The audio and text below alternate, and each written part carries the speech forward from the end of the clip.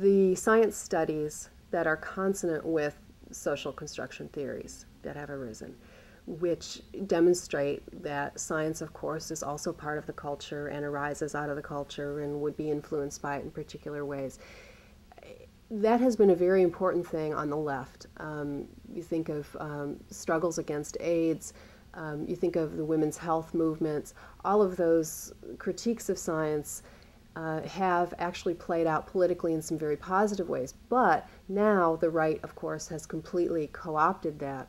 So we get this kind of skepticism toward scientific fact in the right. And you get Bush saying global warming doesn't exist. He'll find one scientist that says it doesn't.